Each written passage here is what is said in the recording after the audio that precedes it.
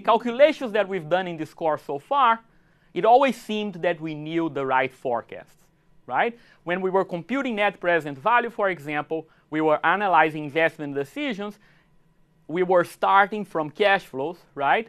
And in our calculations, it always seemed that we knew what the cash flows were going to be in the future, right? When we were analyzing acquisitions, it seemed that we knew what the cost savings would be, for example. When a company acquired another company, we computed the net present value of the synergies, assuming that we knew what the cost savings would be in future years. Okay? The truth is that in the real world, we don't really know, right? There is uncertainty. There is fundamental uncertainty about what the cash flow forecasts are going to be. Cost savings, revenue increases, right? All of these numbers are going to be based on forecasts. So a very important part of valuation analysis is to learn how we deal with uncertainty. Okay? What do we do when we recognize that we actually don't know what the forecasts are? Okay, so that's our topic now. It is a very important, very fundamental topic in corporate finance. The truth is that the assumption we've been working so far is not really that we knew the forecast. That's what we're going to learn now. Really what we were doing is we were using the expected value. Okay? All the numbers in our timelines, in our valuations, in our acquisition analysis, they represented expected values. Okay? So in this lecture, we are going to learn what an expected value means. Okay? The idea is that we were using averages. We were trying to work with our best guess of what that number would be in the future. Okay? This is going to be true for all the model parameters we worked with. Cost savings, revenue increases, future investments, right? We were always trying to forecast, to calculate this average value. Okay? So our goal now is to learn how we deal with uncertainty. The uncertainty is going to become more explicit when we think about investments, and we're going to talk about how we incorporate this uncertainty into our valuation exercise. Okay? So the way I want to start is by actually going back to an example we talked about in Module 3. Okay? This is one of the project valuation analysis that we did. We had an example where there was an initial investment. The project was going to increase revenues and increase costs as well, right? There's some depreciation, all the numbers that you need to calculate the net present value of the project. Okay, so in particular, we had forecasts about how much revenue the project is going to add in the next 10 years. Okay, so now what I want us to recognize is that every time a company is doing this type of calculations, the company really doesn't know for sure that the cash flow at time 9, for example, is going to be exactly $6.3 million. Okay? We have to think about uncertainty, which is exactly what we're going to do now. The first thing we need to do is to figure out what we mean by these forecasts. What do we mean by the numbers that we had in our spreadsheets? Okay? And as we discussed already in the introduction, these forecasts should reflect what we think of as the project's most likely scenario. Okay? So for example, when the company was trying to analyze this investment, right, trying to think about this product, the marketing department may have forecasted the added revenues as the product of the market price times the additional sales. Okay? So the added revenues were $12 million because $12,000, right? Because the price was $4 and you're selling 3,000 units, so 4 times 3,000 equals 12,000. Okay? So in the production department was probably responsible for forecasting the costs, right?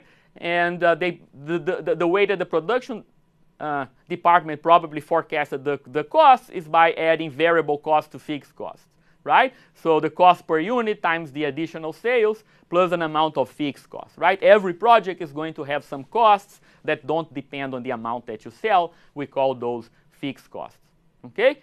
So this is just to go a little bit deeper on the numbers, right? So now let's think about uncertainty, right? The truth is that the marketing department is making a guess, right?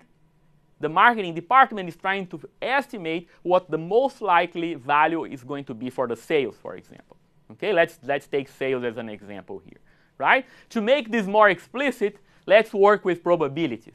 Okay, and the good thing is that at this point we already worked with probabilities in this course, right? So you already know how to do calculations with probabilities. Here is another example, right? Suppose that the chance that sales are actually $3,000 is 20%, okay? But there is also a 20% chance that sales are going to be equal to 1,000, 2,000, 4,000, or 5,000. Okay? So in this case, 1,000 would be the worst case scenario, right? Of course, having lower sales is not going to be good for this project. 5,000 is going to be the best case. Okay? And all the values are equally likely. Okay? So if you think about this problem, okay, the value that we that we used, right, in our evaluation, we used the value of 3,000. Okay? If you do a math here, which should be quite obvious, right, because everything is equally likely, you can compute the average value by multiplying the probabilities times the different possibilities. So 20% times 1,000 plus 20% times 2,000 plus 20% times 3,000 plus 20% times 4,000 plus 20% times 5,000. If you do the math, if it's not obvious to you, which it could, you're going to get exactly 3,000. Okay? So 3,000 is the average of all these different possibilities. There are 5 different possibilities, okay? But the one that we input in our valuation is always the expected value. The number you're going to see in your timeline is always going to be the expected value. Okay? So the first tool we're going to learn to deal with uncertainty is what we think of as sensitivity analysis. We call this sensitivity analysis. The idea is to try to figure out how sensitive the net present value is to fluctuations in these key parameters. Okay? Now we know that we have 5 different possibilities for the sales, and we know how to compute NPV, so it should be fairly straightforward to answer the following question, right? How does the NPV change under these different assumptions? And really, that is the goal of sensitivity analysis. What I will do is I will provide a spreadsheet, okay, that you can use, an Excel spreadsheet that you can use to do the sensitivity analysis, right? We're going to have to change assumptions, and it's really not that convenient to do this by hand on a pencil and paper. You can try, but the best way to do sensitivity analysis is by using a computer and a spreadsheet, okay? And so, for example, we can figure out that if sales are equal to 1,000, NPV is minus 16,900. If sales are equal to 5,000, the NPV is equal to 43,214. So consistent with our intuition, the higher the sales are, the higher the NPV is going to be. Okay?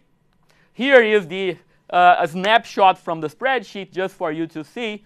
Like I said, you can get that on the website and use it yourself, right? For example, here what I'm doing is experimenting with the worst case scenario, right? What happens if our additional sales are equal to 1,000 units? This is highlighted in green.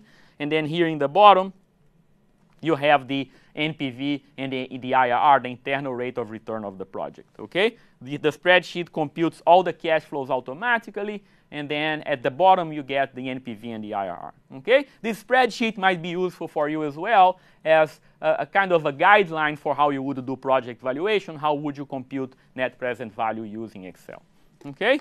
So it should be very straightforward to use this.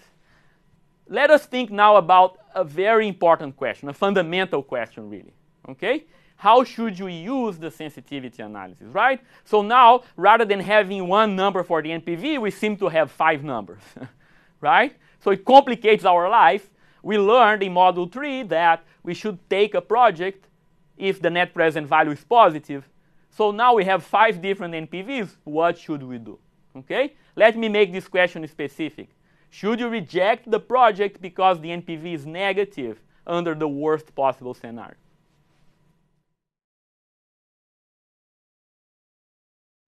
The answer is no, okay? So you have to be really careful about how you use the sensitivity analysis, right? It's not, you cannot reject the project because the net present value would be negative if the worst possible thing happens, right? This idea sounds wrong, okay? And really, there is a very fundamental concept behind this, which is the idea that, to create value, a company needs to take risks. I think it will be impossible to find an investment that creates true value, that generates shareholder value, but that exposes the company to no risk. Okay? Everything that creates value is going to be risky. Okay? Value creation equals risk. That's the way to think about it. Okay? In terms of net present value, I bet if you're doing this calculation correctly, net present value will always be negative under the most pessimistic assumptions. Okay? So if something goes wrong, your NPV will turn negative. Right? The NPV of the project is still the number we computed in Model 3. There is only one NPV. Okay, so remember this. There is only one NPV. We do not have 5 NPVs. NPV is based on the best possible guess. NPV is based on the expected cash flow. So the NPV is still 13,152. Nothing changed. Okay? So how, if the sensitivity analysis is not changing the NPV, what are we going to use it for, right? That's the question you might have in your mind now. So why are we doing this, right? Okay? One way that you can use the sensitivity analysis is simply by getting more information. More information is better than less information as long as you know how to use it. Okay? It's very useful to know which variables are likely to affect the NPV, right? So for example, we've just learned that sales are a very important variable. Okay? So you have to make sure the marketing department didn't do a crappy job of forecasting sales, right? It's crucial for you to know how much how much you're going to sell. It's kind of an obvious statement, but we've just learned the NPV equivalent of that, right? If sales turn out to be low, the NPV is going to be negative. Okay? So one way that you can use the sensitivity analysis is to show it to the marketing department and then tell them, look, we have to make sure we get this number right, because if the sales is lower than a certain value, our project should not be started. We should not be selling this. Okay? Sensitivity analysis can also be useful for planning purpose, right? We can figure out, for example, what is the minimum level of sales that are required for the project to create value. Okay? And now you have the spreadsheet that I provided, so you can do it yourself. In our case, it turns out that sales have to be larger than 2,125 units. So that is your break-even level of sales. If you sell less than that, right, then the project is no longer positive NPV. Right? So think about that's a very useful number for the company to know, right?